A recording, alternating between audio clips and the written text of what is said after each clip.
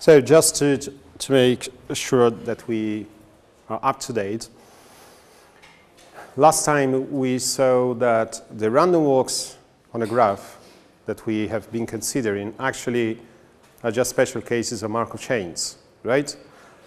In fact, that is the very reason why at some point Breen and Page decided to look at the PageRank as a random walk on a graph. Because in that case, you can leverage techniques that are known for, and actually results that are known for Markov chains, to come up with an algorithm, a ranking algorithm, that does not suffer from many of the problems we have seen. And we have seen that the main two problems are the following. The web graph is a directed graph. It may not be strongly connected. Clear? Not strongly connected? You should know that. Second year. Okay? Strongly connected directed graph. So, if it is strongly connected, for every pair of vertices, there is a directed path from one to the other, and vice versa. In that case, the corresponding Markov chain is called irreducible. Another problem, so it means that, for example, you want to remove edges, vertices like this. I mean, this is horrible. This is a dead end. I mean, there is no outgoing link. It means that in the adjacency matrix or transition matrix associated to this graph, you have a row of zeros or a column of zeros, depending on the matrix you consider, for every node like this one. Is it clear? So it is not even a Markov chain. How do we remove this? That's simple. You just add n outgoing links for every such node. In this case, you'll get something like this, or like this. Okay? A row with the same entry, or a column. Okay, so it seems that we are okay. Well, not quite. We still need to fix issues like this, or more general one, in which you start, you see, you jump. And if you have a situation like this, there is no way you are going to assign a unique score to your nodes, because the score you assign is going to change from one iteration to the next. Actually, this is a very simple case that you immediately recognize, but there can be more subtle ones. I mean, this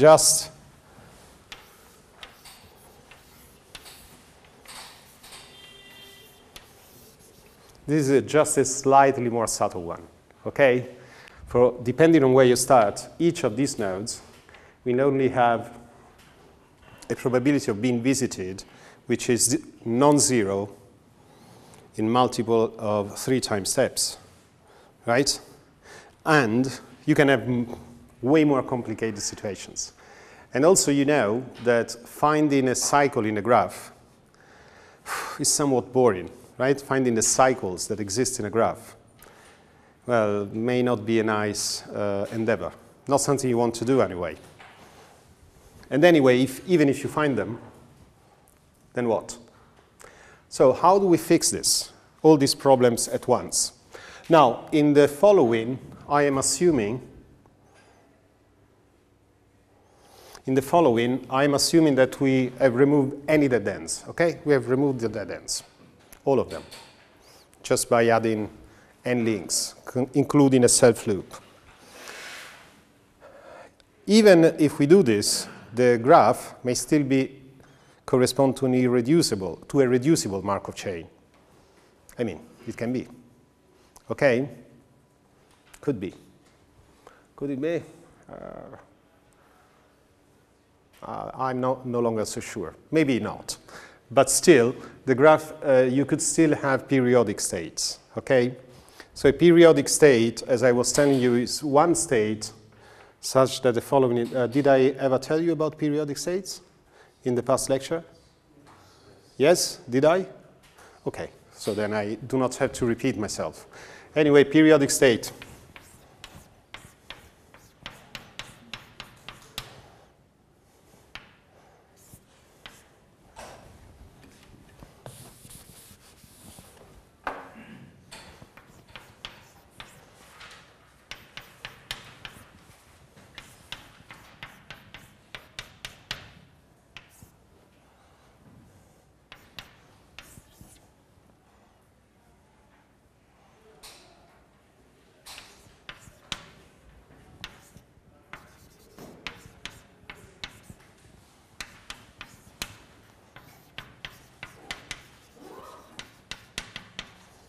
Okay?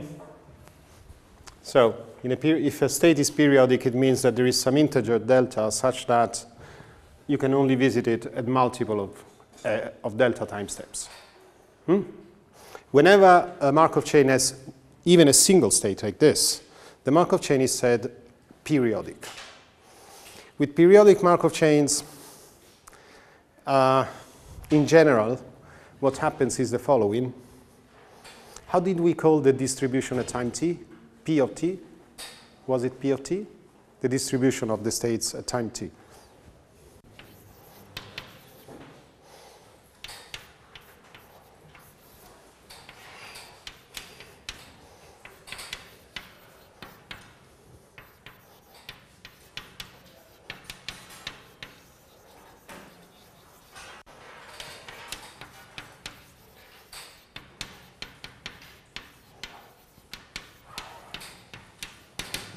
If the chain is periodic, this limit is not defined in general. You can have multiple stationary distributions.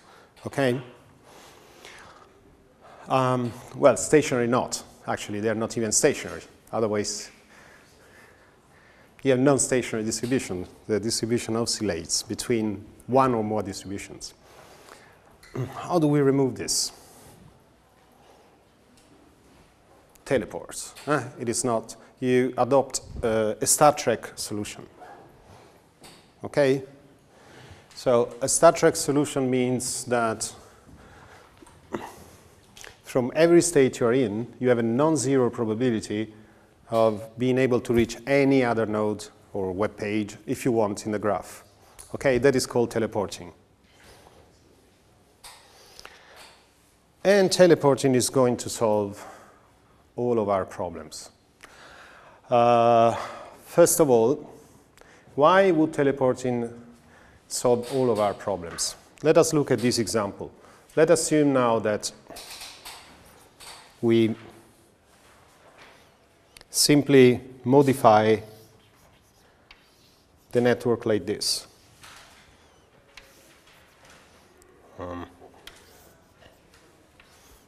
Well, in this case, we made a complete graph.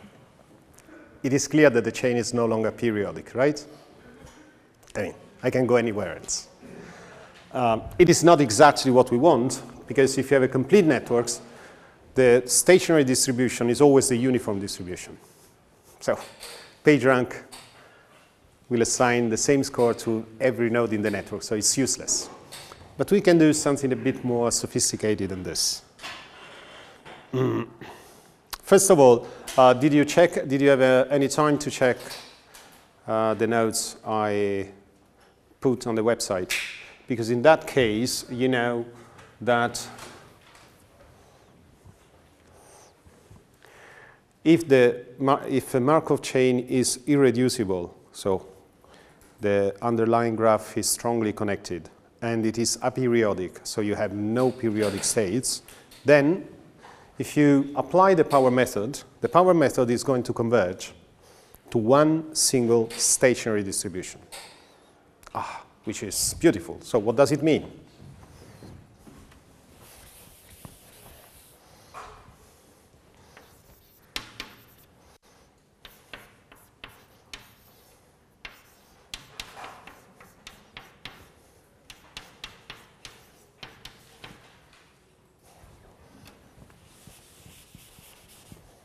Let me write it in transpose form, okay?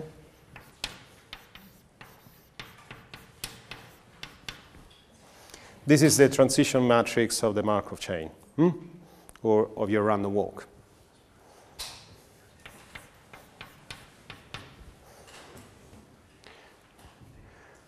So this limit exists, and it has the form of one particular stationary distribution. Now, this distribution does not depend on time. Okay, it's a vector of numbers that sum to 1. It's a probability distribution. Also, since it is a stationary distribution, it has the following nice property. Once you're there, you stay there forever. Also, it is unique. It is the only one for which this is true. There is not a second one for which this is true. It's the only stationary distribution that you can have. What happens if the Markov chain, for example, is reducible but not periodic? It can happen. Actually, whenever that is the case, you will have, for example, if you have two irreducibility classes, you will have two such distributions. We can come back to this.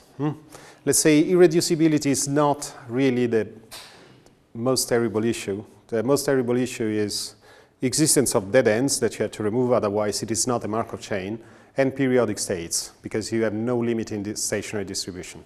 Instead, if the Markov chain is just reducible, but not periodic, you will have more than one stationary distribution, that's all. And this distribution will depend on where your random walk begins. Okay? That's all. Now, so once we have this, notice the very good things that we have at the same time. Actually, first of all, we can compute this using the power method, starting from one distribution. Also, there are two interesting facts. First of all, if you look at this equation, right, actually at this limit, so this is a distribution that does not depend on this vector. Okay? For example, do you remember what a canonical vector is? Canonical? Yes? Let me, very simple.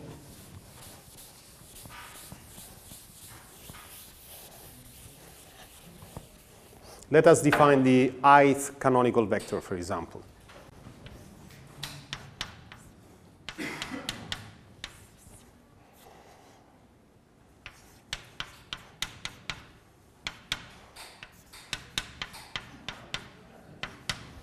It's a vector which has only a 1 in the ith position, okay? It is a probability distribution, right? It means if, for example,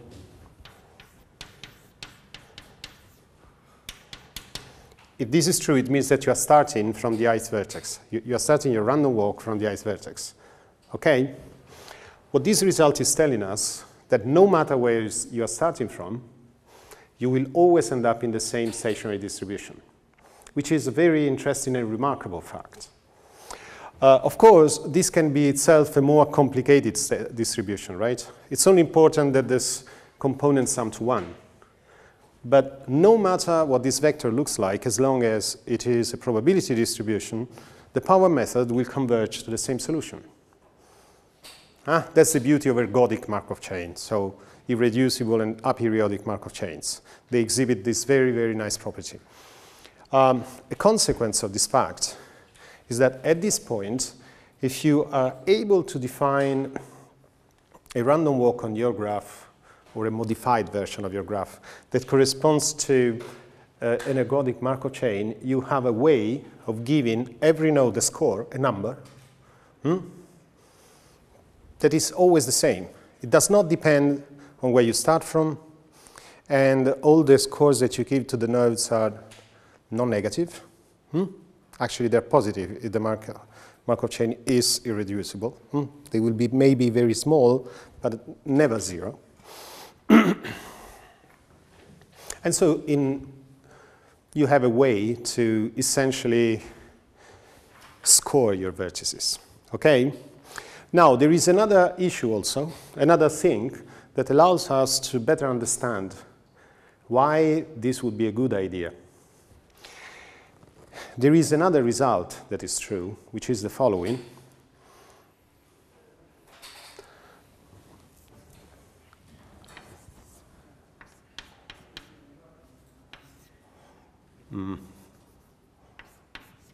If the matrix is ergodic, if the random walk is ergodic, okay?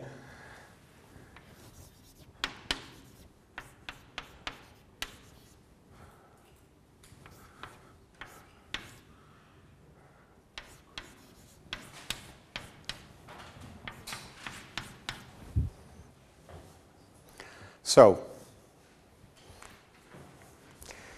What is this? What does this mean?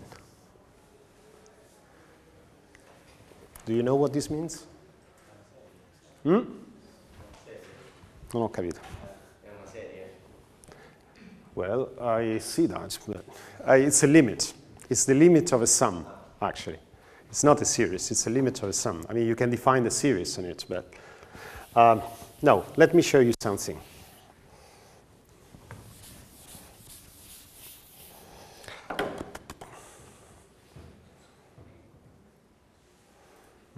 I have to find the symbol. That's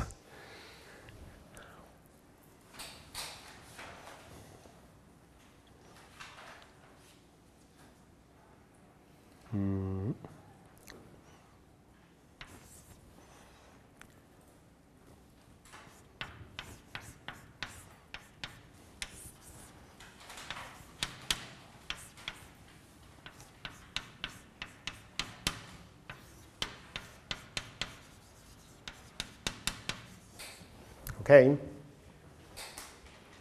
So let us, you remember what this variable was. This is the state in which the Markov chain is at time t. So this is a binary variable, and it has value 1 if the random walk is in state I at time t, otherwise it is 0. So if I want to know how many times was the chain in, how many times was the chain in state I from time 0 to time 8, to time t, sorry.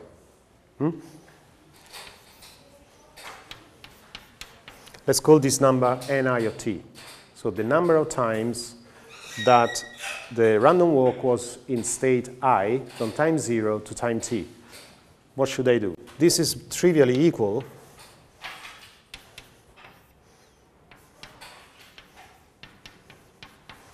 right? You see that? What is the expectation of this number?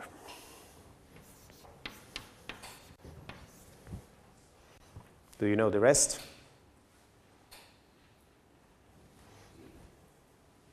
The expectation of this is the expectation of this, right? But you know, when you have the sum of expectations, it's always equal to the, when you have the expectation of the sum, it's always equal to the sum of the expectations. So I can write this. How much is the expectation of this variable?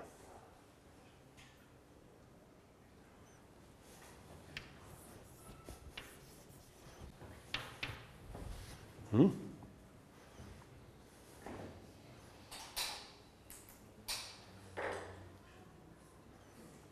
on, the expectation of a Bernoulli variable. This is a Bernoulli variable, right? This one. How much is the expectation of a Bernoulli variable? Isn't that 1 over the number of the pages? No, that's a uniform distribution. It's a Bernoulli variable. Let's say you have a Bernoulli variable with parameter p. What is the probability, what is the expectation of the variable? P.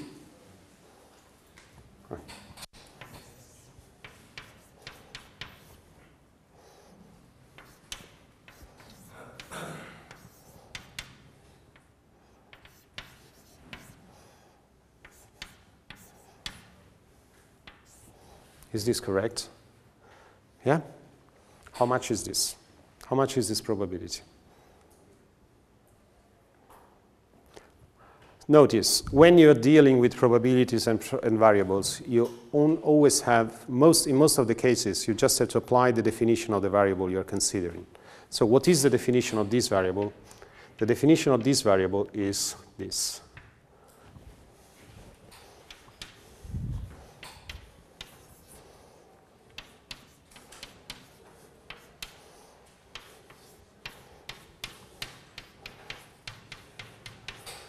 Now, do you recognize it? How much is this?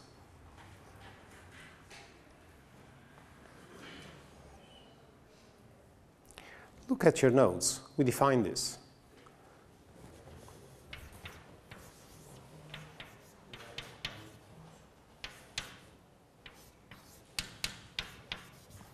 This is the ith component of the distribution, of p, yeah, at time t.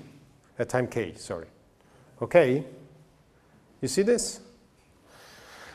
Now, what happens if I divide this by t? Okay, I have to divide everything. But I'm also dividing this. But now this has a meaning. It has a physical meaning. Look at the definition. What is an I of t? It is the number of times that I was visiting the ith state in the first t steps, or t plus 1, including 0. This number is a frequency. So it is the frequency of the time from 0, the frequency of the, how should I say, the fraction of time between 0 and t that I spent in the state, right? And this is the expectation of the fraction of time, because t is a constant. So you can take in and out of the expectation as you want. So the meaning of this is exactly that this is the expected fraction of time that the random walk was in state I between the beginning and round t. So this has a beautiful physical interpretation, because it is making sense of why PageRank makes sense. So why does it make sense? Essentially, do you agree with me that intuitively, the more time a random walk spends in a page, the more important, central that page is? You see, I'm just visiting the graph at random. I mean, yeah, a modified version of the graph, but essentially related to the original graph. I'm visiting it at random. And I happen to spend more time in certain pages than others. I can arguably conclude that perhaps those pages are more central in the graph, because you end up in those pages more often, more frequently, right? So this explains why taking a random walk, considering the stationary distribution, and then ranking vertices according to their value of the stationary distribution is a good way of ranking the nodes, okay? And in order to understand that, we have to use this result. Is this always true? Well, it is true in the limit. I mean, this is always true. This is always true, but it is only in the limit that this quantity tends to the stationary distribution, okay? But how fast is this one going to get close to this? Well, that depends on the eigenvalues of the matrix P, or the transition matrix, okay? Let's say that if the matrix mixes well, as we say, then let's say in a logarithmic number of steps, it means in a logarithmic number of iterations of the power method, this limit and this are pretty close. We'll say a bit more about that. But is this connection clear?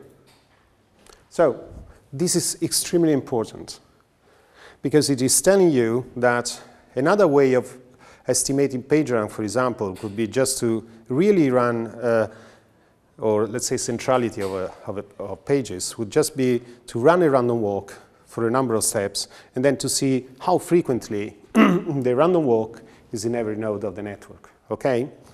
Maybe you can even run independent random walks in parallel, so that you have more samples, and then you compute the frequency. And the frequency, this frequency is a good estimation of the stationary distribution. Actually, that's the second way to compute PageRank. It's called Monte Carlo sampling. Okay? So, but I actually wanted to show you this because it helps you understand why we are ranking pages, web pages in this way, why it makes sense. So it has a very physical and intuitive interpretation. Okay? So this result is one result I'm not going to prove. Of course, I should prove it. But it is true. You find in any algebra textbook. So at this point, we have all the ingredients we want, because now we know what we have to do. We take the original graph, so the web graph, I mean, we have, and the web graph is a bit nasty. Dead ends, not strongly connected, periodic states, all possible mess you can figure out, and then we adjust it a little bit. Of course, we shouldn't spoil the graph. It means we shouldn't modify it in such a way that the original topology is lost, because otherwise we lose all information. For example, you cannot make it just a complete network. All information is lost. So we have to preserve the original information. How are we going to do that? Well, first of all, I think there is a mistake here. Actually, yes, there is a mistake. So, removal of dead ends.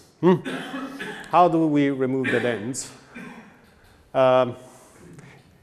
This is assuming that you have a column representation. So every column represents the outgoing link of the graph. So I want to replace every column with zeros with a column of entries equal to 1 over the number of nodes.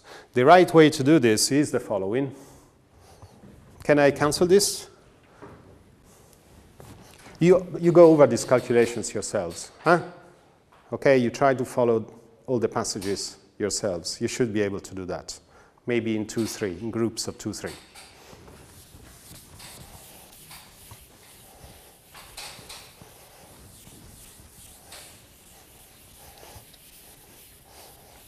So, let's say the original matrix was A. So dead ends, spider traps, all. First of all, let's remove the dead ends. How are we going to remove the dead ends? Sorry, the original matrix was M. That's my mistake. So this matrix would be a stochastic matrix, only some columns corresponding to dead ends are zeros. We want to remove those. How do we remove those? We have to replace each of them with a column of 1 over n's, right? How can we do this?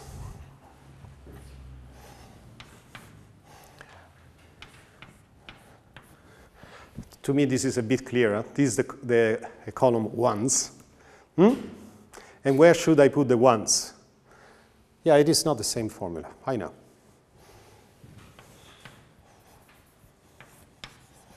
Let's say this is a column of 1 over n's. Where should I put them? I should put them in every position in which you have a dead end.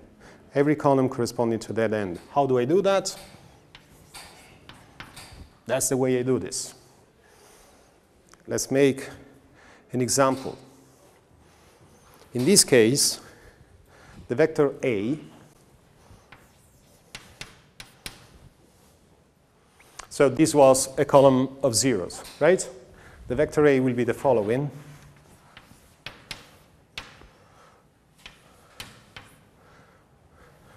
N is equal to 3. Convince yourselves that this is the right thing to do.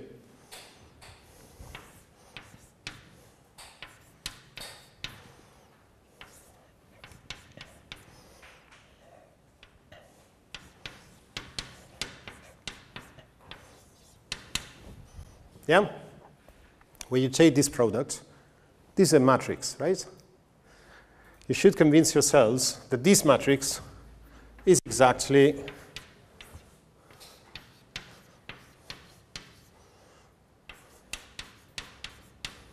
yeah? Then I multiply by this, 1 over n, and that's it. Actually, 1 over 3 in our case. Okay? Remember, this is something that you don't see very often, but you can multiply two vectors and obtain a matrix. Yeah? Questions? Yes or no? Good. Now, at this point, we have a matrix A, which is a stochastic matrix. Maybe it is not yet what we want. Maybe we still have periodic states, but the matrix is now stochastic.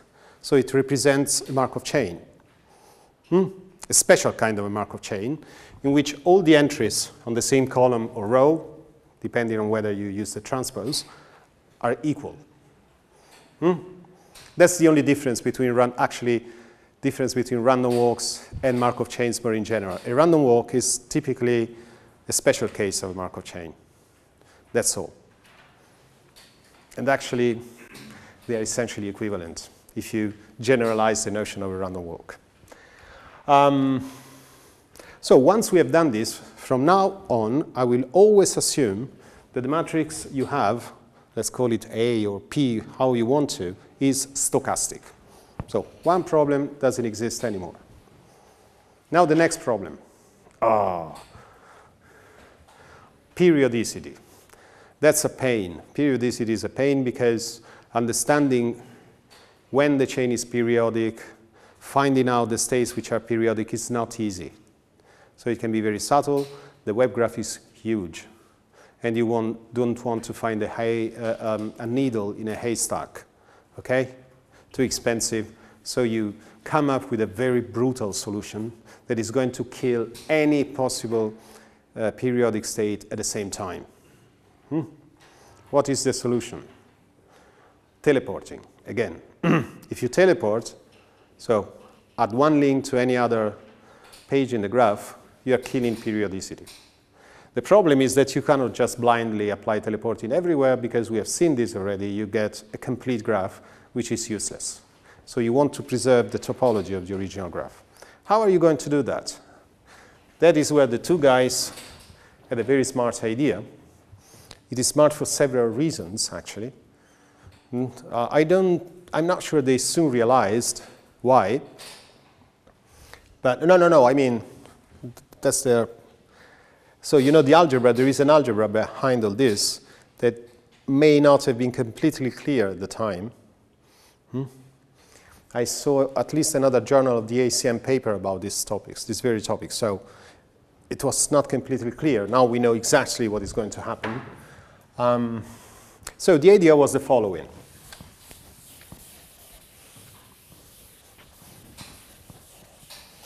Let's always consider the random walk interpretation of PageRank, okay? But now, let us try to modify the picture a little bit. So the original idea was the following.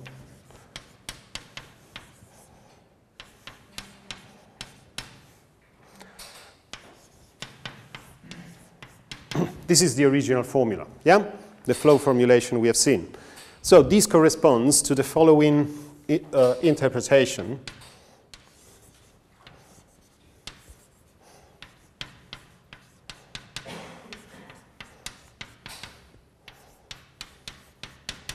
Whenever I'm here, I'm going to follow the links with probability inversely proportional to my out degree. So given that I am in this vertex at time I, given that I'm in this vertex at any round, in the next round I will be in J with probability equal to 1 over di, right? And of course you have to sum over all the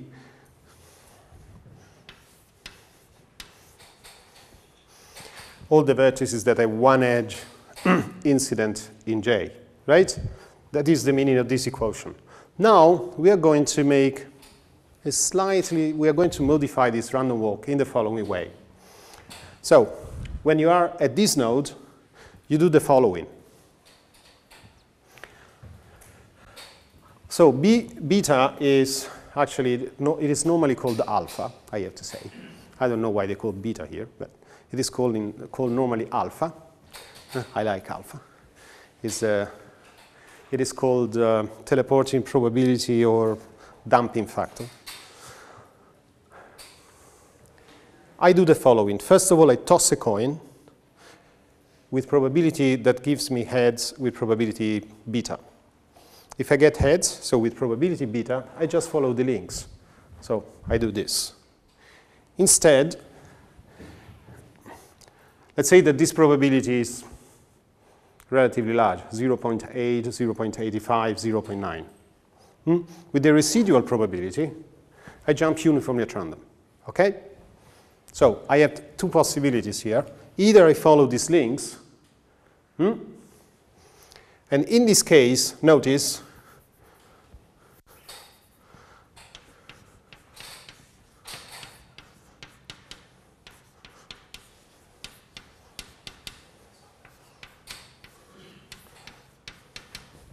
okay, the probability of following each of these links is 1 over di, but I only, sorry, people.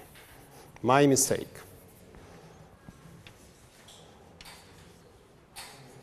But I only follow them with global probability beta. What do I do with probability 1 minus beta? I follow all the links, any link, including these ones again, but with probability 1 minus beta divided n. Okay?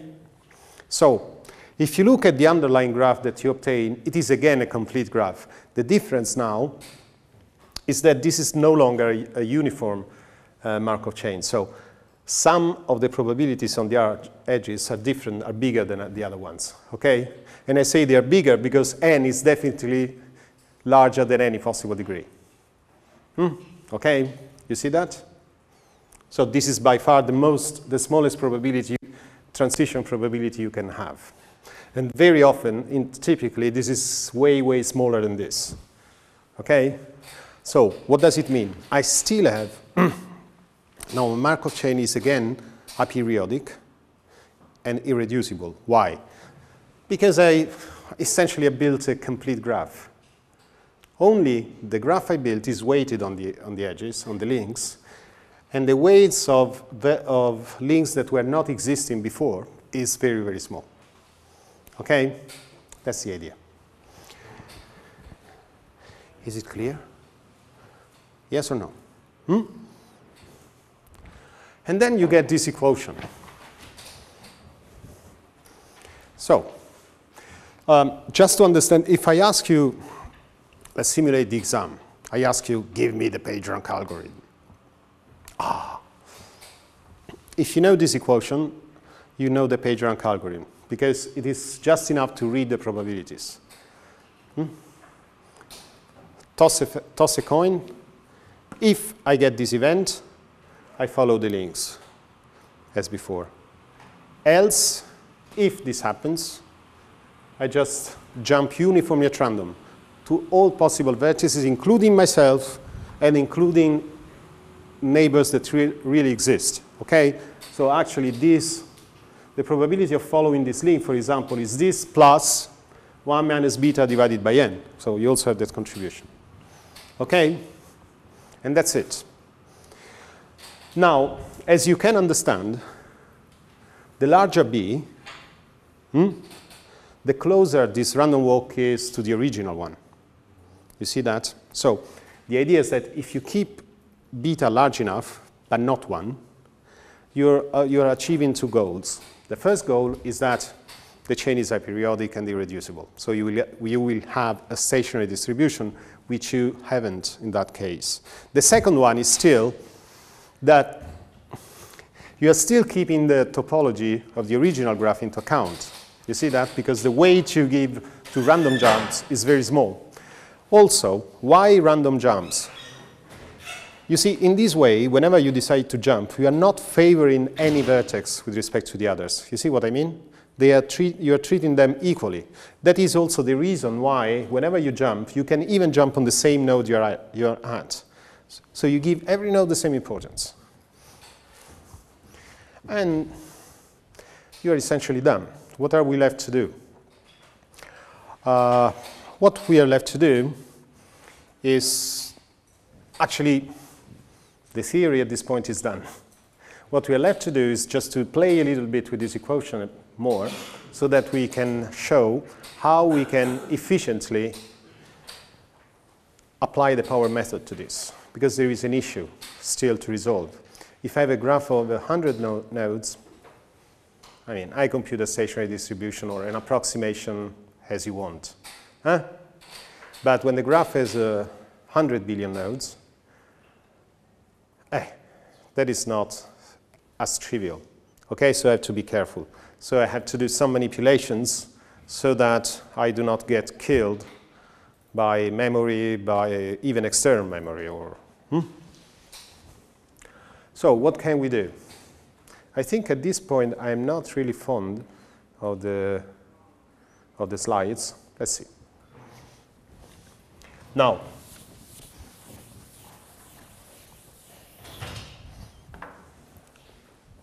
so first of all, let us try to write this again. Let us write it in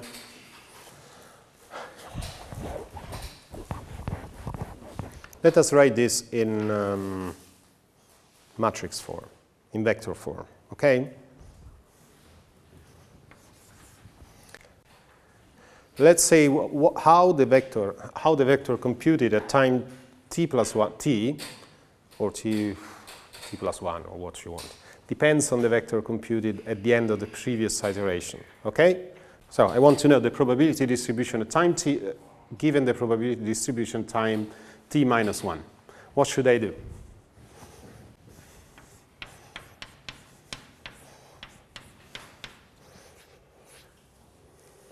How do we call the transition matrix? It was A, right? A was the transition matrix modified by removing the ends.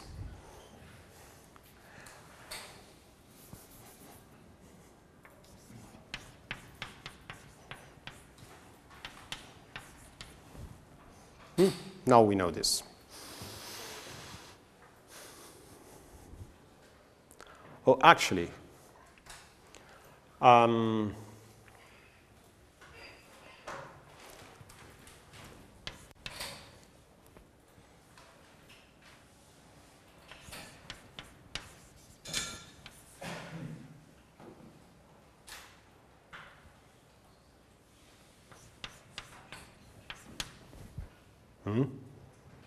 you see that?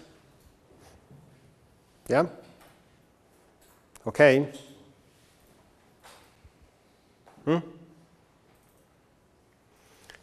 Well, I mean, if I specialize this for the generic component, I obtain that. Okay? You should spend 5 minutes to see this. I mean, but it's easy. I mean, it's a type of exercise. For now, if you want, you just believe me. Then, at the end of the lecture, you don't want to believe me anymore, and you will take this, remember who A is. Actually, it's just a transition matrix of a strongly connected graph, let's say, or of a stochastic. It's a stochastic matrix, and then you convince yourselves that these and that are the same. This is just the same equation in matrix form. Okay? So, are we happy with this? More or less. Well, more or less, why? Because, first of all, there is something missing here, right? For example, there is a beta missing. Now we are happy. Good. Now we are happy. That's the first reason. Can we say now, so, Professor Becchetti, you told us we want to apply the power method. The power method is something like this.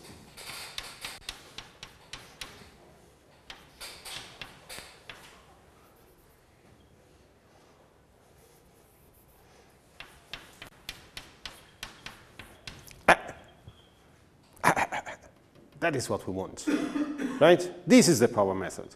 And this is a matrix, and if I know something about the spectrum of the matrix, so the eigenvalues, I can say whether or not this is going to converge and so on.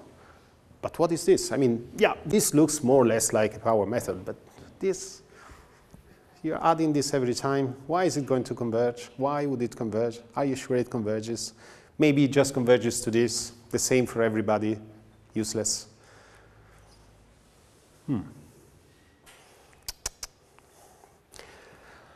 So, if these were 1, well, actually, this would be 0, and I would be done. If these were 0, this would be 1, and yes, you would be right. That's a uniform matrix, and we are getting to a uniform distribution. But where is P here? So, where is P here? You see this? How do we reconcile this with this? Actually, that's a stupid trick. Remember the following.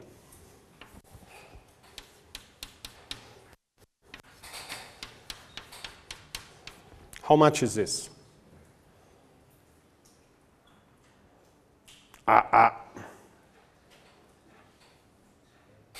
You always know how much is this. It's 1. It's a probability distribution, right?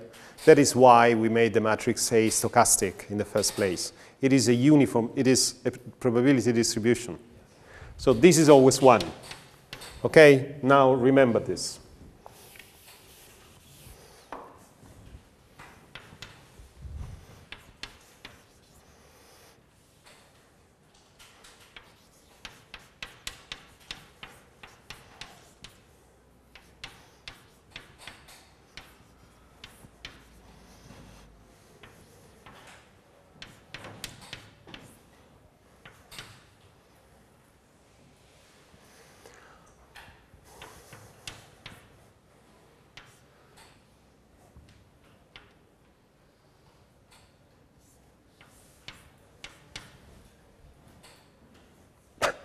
That's a stupid trick. Why? How much is this? 1.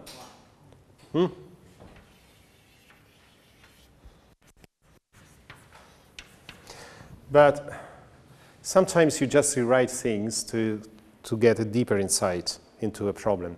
So we don't substitute 1 here, otherwise it's useless. But what is important is that these and these are the same. Yeah? But now I can take this out. I can take RT minus 1 out, which is what I wanted to.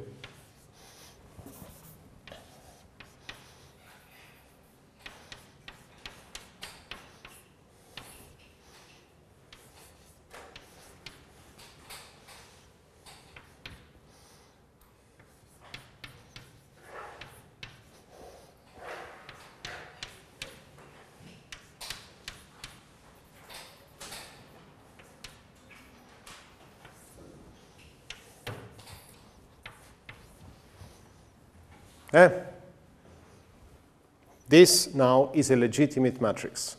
And you should appreciate the fact this is P is a stochastic matrix. How can it be otherwise? These and these are the same. It is just describing a random walk, a modified random walk. But it cannot be anything else than a stochastic matrix. So P is a stochastic matrix. And we had the very form that we want to have. So actually, this is the power method in this guy's form. Okay? So we know that this matrix, this is the power method. We also know by other ways that this will always converge because it corresponds to an ergodic Markov chain. The only thing we don't know, actually, yet, is how fast it converges. I mean, the stationary distribution is an ideal object, which is going to be there. You are never going to compute a stationary distribution. That is only achieved in the infinite, in an infinite time, and you would need infinite precision to compute it. What you normally do is that you stop. You apply the power method for a given number of steps, and then you check how this vector and this vector are different. When they are close enough, you say, OK, it's almost converging. And then you stop. OK? The question is, how long does it take before the norm of the difference between this vector and this one is small enough, where small enough is something that you decide. The number of steps it takes, it turns out, depends on the second eigenvalue of P. But how much is the second eigenvalue of P? I'm not going to give the details, not today at least. It turns out that the second eigenvalue of P actually depends on beta. The smaller beta, the smaller the second eigenvalue. The smaller the second eigenvalue, the faster this converges. So what you obtain is the following. If you want to have fast convergence, you should pick beta small. But if you pick beta small, you're just losing the topology of the original graph. That is something that happens most of the times, right? You always have conflicting objectives. If you want something from somewhere, you need to give something else. In nature, it's like that. I mean, you don't escape that. There is always a price to pay. Very often, there is no free lunch. So Breen and Page, also running experiments, found that a good compromise between retaining the original topology of the graph and achieving convergence in, say, 50, 80 iterations, which is not much, a few tens of iterations, was to pick beta between 0.8 and 0.9. Okay? The reason for that, if we do a little bit of math, actually is clear. It has to do with the logarithm of something. Okay? It's a log of n multiplied by something else. If I have time, I'll show you. It's not really that hard. So now that we have this, good. We can really come up. We have our PageRank. So this is the definition of PageRank as a random walk. This is an algorithm. This defines the PageRank algorithm in the generic iteration. And by applying the power method, so computing this over time, this will converge to the stationary distribution. Fine.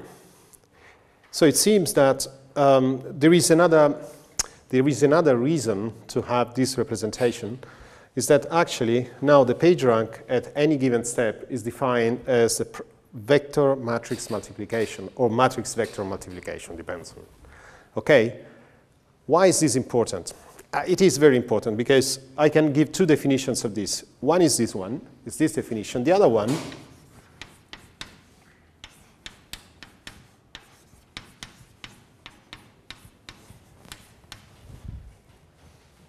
they are equivalent, right? So this corresponds to this. Which one do you think they're using to compute PageRank in practice? It is the same. Mathematically, it's the same. It's just another way of writing things. But which one do you think is used in practice? The first one? Let's see. Let's say that we have n states, right? So P, in general, belongs to this, right? If you want to compute P square, you have to take the product of two matrices of size n times n. The best known algorithm for computing the product of two matrices is n to the 2 point something. Now, n is, say, 40 billions. Do you think I'm going to take the product of two matrices? No, no way. Add to the 10 to the 20, 9, I don't even want to think about. Okay, now, if you have a vector matrix multiplication, it may be a bit better because you have a matrix. Of course, you have the problem of storing this matrix, and maybe main memory is not feasible. But first of all, this is normally, it's not a sparse matrix. Notice that now this is not a sparse matrix because actually every entry is non-zero. But all the entries that were zero originally and are non-zero now, they all have this value, right? So actually, this is a sparse matrix because if the original graph is sparse, if the original matrix is sparse, and normally for the web graph it is sparse, you just have to remember that at some point you have to sum this contribution, okay? So the underlying matrix A is sparse. So it's just a matter of storing of how you deal with it. But on the other hand, if I want to multiply a vector by a matrix, I can do this. N times n. It's still n square in principle, but the matrix is sparse, so it's actually much less and so on, okay? Instead, if you want to take the power, there is no way in which you can apply this trick. So remember that some of the entries are all the same because the first time you do the multiplication, everything is scrambled. You cannot apply this trick anymore. That's another reason not to do matrix multiplication, okay? So, this is just reminding you that taking beta equal to 0.8, for example, means the following, that in the average, you are following the links for roughly a few steps, 4 or 5 times, and then you're jumping, okay? It's a geometric distribution. You should, for example, take the expected number of steps that you do before a jump. It's a geometric distribution. You can do that. To know how long it takes before I jump doesn't need you to know the topology of the graph, right? Whatever the topology, you will choose to jump independently of it, okay? So, and then this is what happens in practice. Then eventually it starts to stabilize over vectors which are not very easy computable from the original graph. Very often the stationary distribution of Markov chains are not trivial to compute. There is in general no closed formula to have the stationary distribution of a Markov chain from the topology of the underlying graph, okay? It's an eigenvector computation, and eigenvectors don't like to be easily computed. There is one way in which this is possible.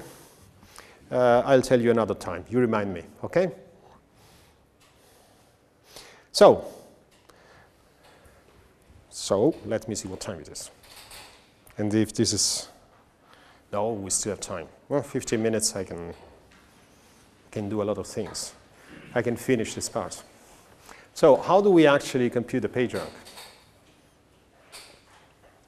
Well, first of all, it seems that we are going, so in the slides they called P, so they call A what I've called P here, okay? So essentially, if we think about what we need to keep in memory to perform the computation, actually it is just two vectors. At any point in time, we need to remember the old vector, because we needed to compute a new one, and then we need to store the new one, right? So at any point in time, we have two vectors with n entries each. Now, assume that we have, I don't know, 20 billion pages for each page. So we have two vectors of 20 billion entries each, which is 40 billions. And for each of them, I don't know, 32 bits for each entry. Yeah, 160 gigabytes, okay? Now, this is a bit at the limit. Maybe you can keep it in main memory. Sometimes you can't. But, I mean, there is also a way to handle the cases in which you cannot even keep the PageRank in main memory. But I'll be happy with just handling the case in which you can keep it in main memory, but you cannot keep the matrix in main memory, which that's very often the case. Okay? So, let's go back to 2 billion entries. In that case, the matrix, in principle, this matrix has a huge number of entries, huge. Okay? Even disk is too much. Even for this, that's too much. That's terabytes. We don't want to have terabytes of secondary storage just to store the matrix. Then we have to remember this trick. So the matrix P actually consists of the following: a first part, which is a scaled down version of matrix A, in which every entry of A is multiplied by beta, and the second part, which is actually a flat matrix. To store a flat matrix, I just need to store the value. Oh, it's a uniform matrix, right? So it's actually one entry I have to remember. That's not much. So actually, I'm only going to store A. The difference is that A normally is a sparse matrix. The number of non-zero entries in A is equal to what? Come on. Quickly thinking. The number of entries in A is equal to what?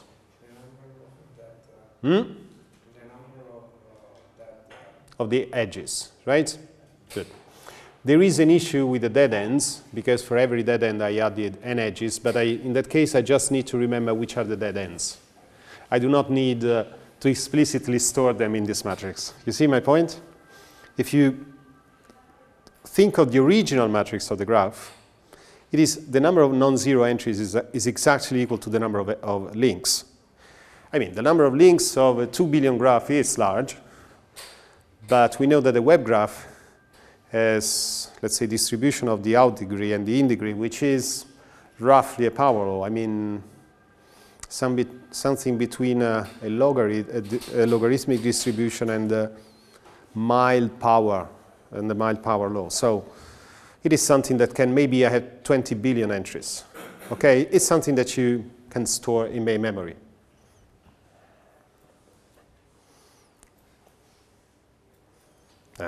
We know this. What are they doing here?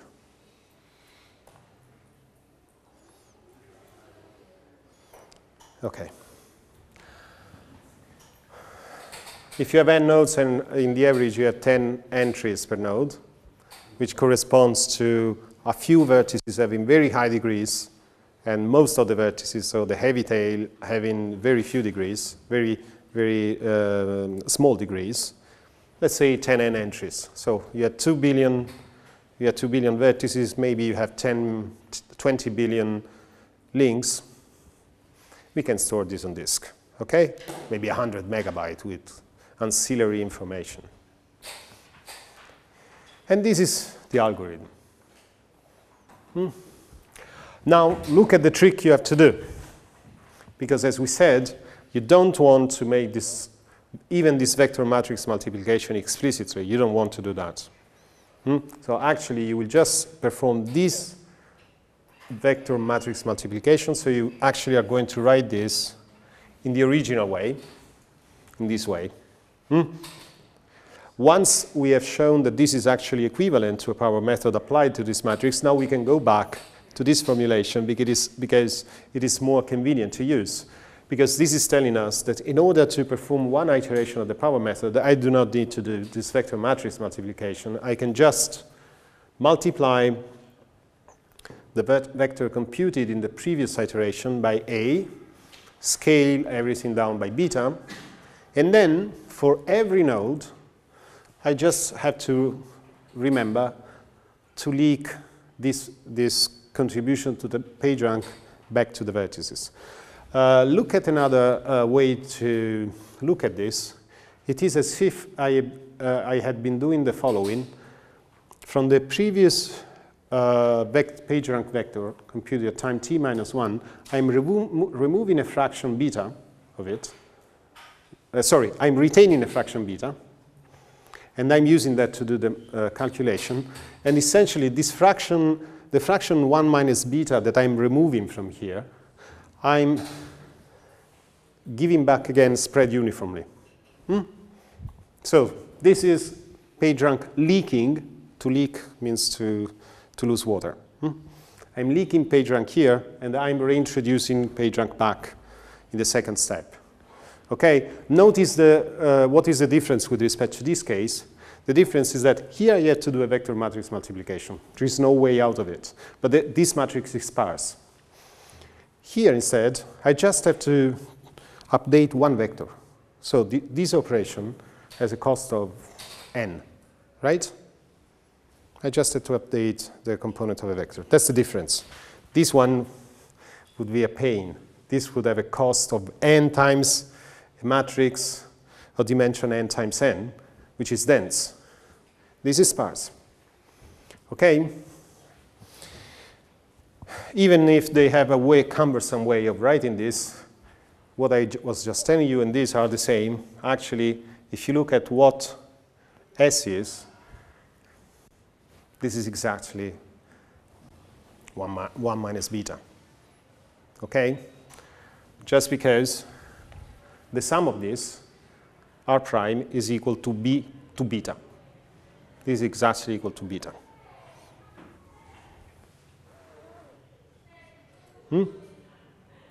Okay, so the sum of these vectors is beta. You agree with this? Okay. So why is the algorithm stated in this form? The reason is that it wants to reflect what we are actually doing when you implement it. So you have a vector that is not a true PageRank vector. It's a beta scale version of the PageRank in the next step. And then you are going to update it by summing this contribution, which is the same for everybody. And since beta, the sum of the R prime j has to sum to beta, this is just 1 minus beta divided by n. Okay? So what is the stopping criterion, as I was telling you?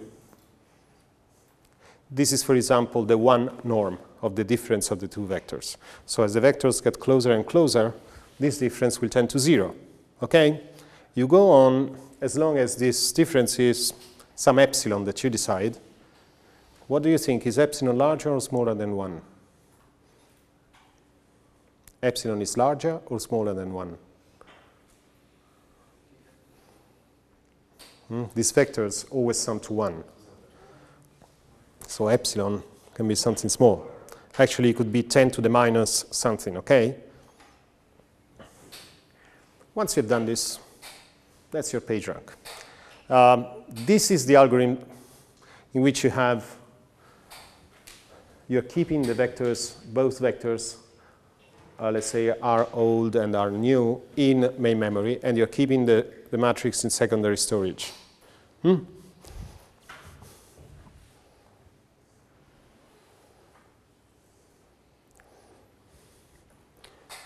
Okay?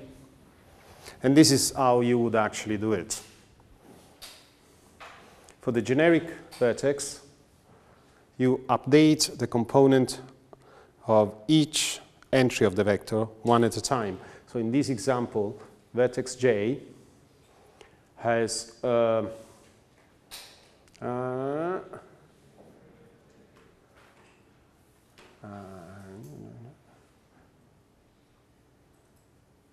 yes. So you maintain a vector in practice. Whenever you scan a row, you are scanning the out links of one entry. Okay? For example, the vertex with source 0 has destinations 1, 5, and 6, which are not shown in the picture. So for every destination, you update the PageRank of that destination of a contribution equal to the old value of PageRank for the vertex you are considering, for example, 0, divided by n. In this case, n in the picture is not the number of vertices, it's the out degree of vertex P. Okay? Notice that in this way, you may update the same row several times, each for every vertex that has, that has this destination through an outgoing link. Okay, so it's the other way. You don't update one entry at a time. Actually, for every entry that you scan, you update all the destinations of that vertex, all the neighbors. Okay, we'll see this in the review this in the second part of the lecture. Because I think, oh, you thought.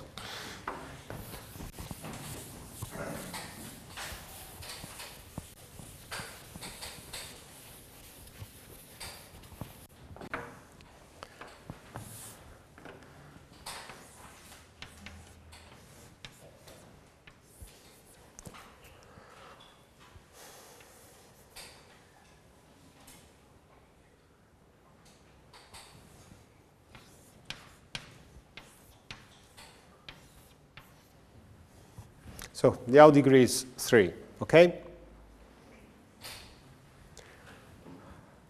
Whenever I'm scanning the first row, I will do the following.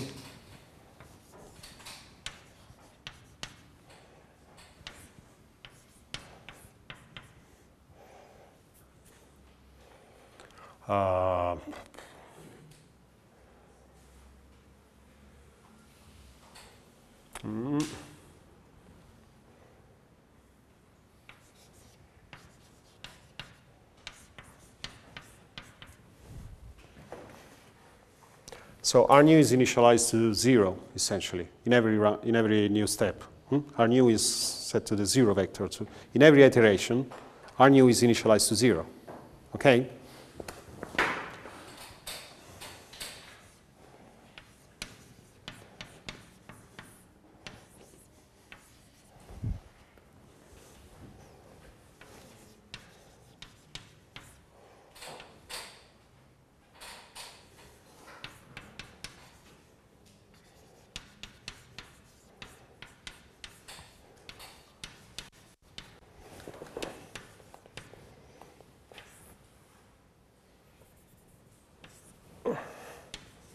And so on.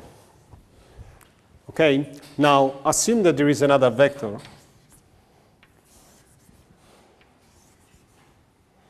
with out degree 2 pointing to 1. At some point, I will have, again,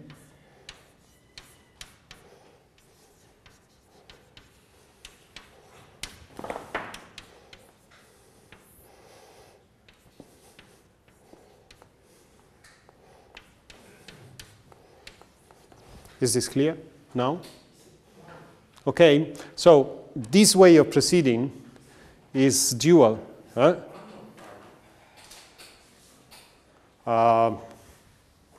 No, sorry, one.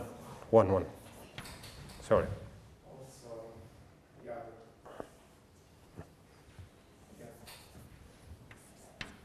So, just to be clear, this equation is is different. In this equation, essentially I'm updating the PageRank of one vertex all at a time, but in practice, when I'm computing this really, since I am representing on secondary storage the adjacency list, so in order to apply this formula, in this line I should have the incoming links, right? Instead I have the outgoing edges. So it is the same. It only means that I am updating this vertex whenever it appears as the destination of a neighbor of another vertex. That's all. Okay? So I'm not updating it in one shot. I am updating it over time. But that's the same. It's the same equation. Okay? Now we can stop.